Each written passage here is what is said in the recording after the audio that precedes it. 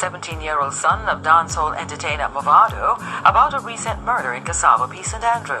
A man was fatally shot and his body set ablaze during an upsurge in violence. The juvenile was picked up more than a week ago along with 4 other suspects. The other suspects were released on the weekend. Gunmen have been engaging in shootouts in the area since Mavado was fired at 2 weeks ago. Investigators want to question Mavado about the violence, but he left the island and is now in the U.S. where he is a resident.